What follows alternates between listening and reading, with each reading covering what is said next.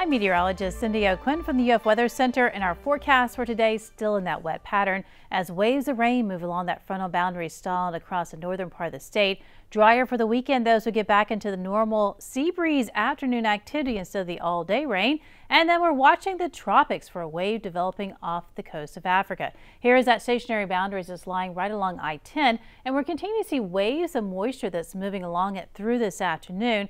But as we get into the evening and overnight hours, the rain starts to shut down closer we get to midnight, and then we're looking at mainly just a pretty quiet night. Now into Friday, we still have moisture in the forecast. That's because that troughs to the north of us, and then we have a ridge of high pressure building to the south of us, and that leaves us sort of stuck in the middle with a very strong west-southwesterly moist flow, and that's why we'll still see maybe a little bit increased chance of some showers and thunderstorms on Friday.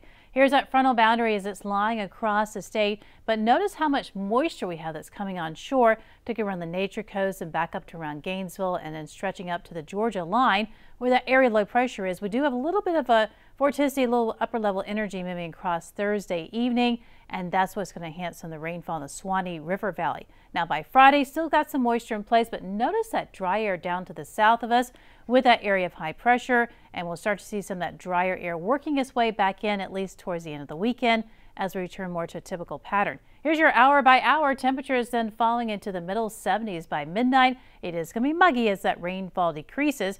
And your extended forecast, then we're looking at high temperature on Friday at 90, but it'll feel like 101 with that muggy air in place. And then we have some drier weather then for next week on Wednesday.